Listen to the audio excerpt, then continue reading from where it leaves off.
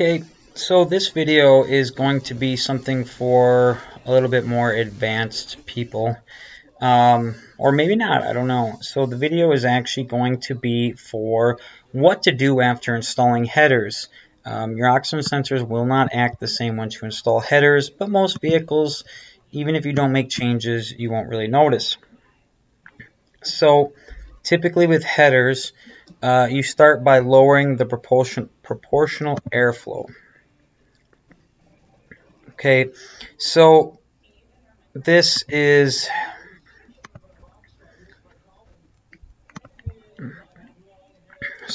proportional airflow. Okay, so this is a base adder. Okay, so what we're going to do is we're going to lower this by 95%.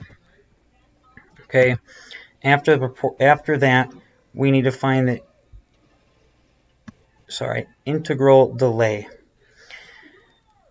We are going to increase the integral delay in the airflow mode by, we're going to say 20%. Now these are base numbers, but these numbers I've used and they work great.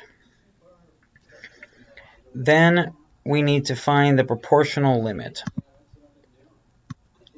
Let's see, proportional airflow mode, proportional idle threshold.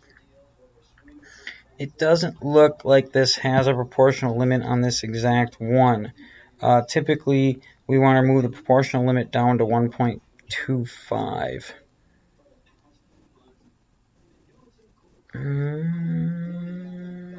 We're not gonna. It could be the same as the maximum adjusted value here, 1.25. But if you are able to find a proportional limit anywhere, set it to 1.25. Give or take, because it'll help clean up the drivability.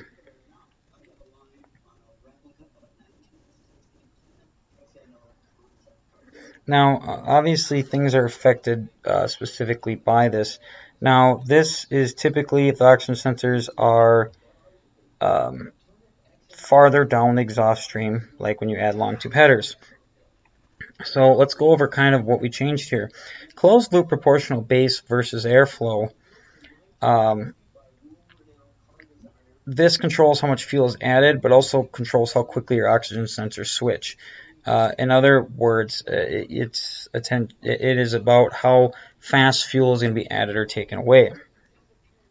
The integrator delay is the time period that is required for the exhaust pulses to get to the oxygen sensor, that's a pretty big deal as well. And then closed loop proportional limit. But lowering this number will help to control the amount of fuel that is added and taken away to promote O2 oscillation better.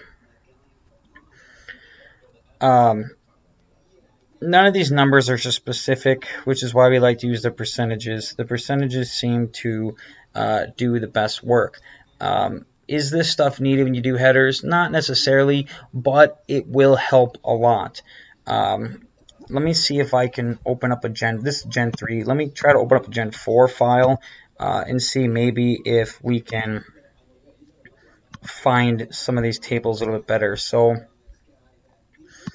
let's see. What did we change last time? We changed first proportional base airflow. So here's the limit. Okay, here's that proportional limit that I was talking about. So let's move this to 1.25. And we scroll up here. We don't have proportional airflow, but what we do have is we have this base airflow. Okay, so what we're going to do is determines the duty cycle of the personal during low flow, blah, blah, blah, blah, blah. We are going to take and we are going to reduce all of these by 5%. This, and this, okay? What else did we change on that last one? So we changed the integrator delay. Let's see if this has the integrator delay. It does not look like we have integrator delay. Let's check a look here. This table sets the delay after startup. So this is a little bit simpler. So you want to do the airflow here. which is a reduction of 5 to 10%. And then you're going to want to set the limit for proportional correction.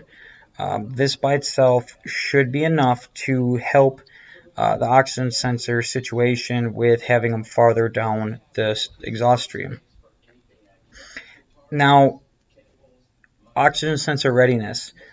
Typically, you can add a little bit of time here to also give them a little bit more time to heat up because they are farther down the exhaust stream. I apologize if any of this stuff's a little bit confusing. I don't do this all the time, so it's not on the top of my memory. But we're going to try to make one for Hemis, which is a little bit harder, but we'll be doing that next. So if you have any questions, feel free to ask me.